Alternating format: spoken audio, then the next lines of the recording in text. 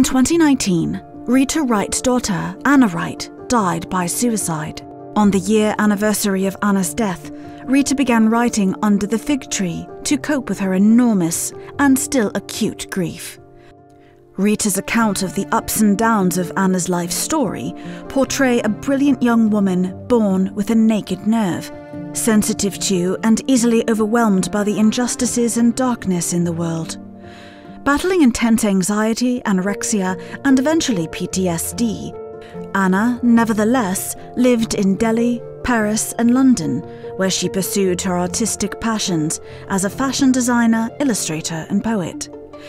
In telling Anna's story, Rita also unwinds her own complex feelings about motherhood and grief, offering a true-to-life account of the struggle to stay alive herself through the uneven and often difficult healing process.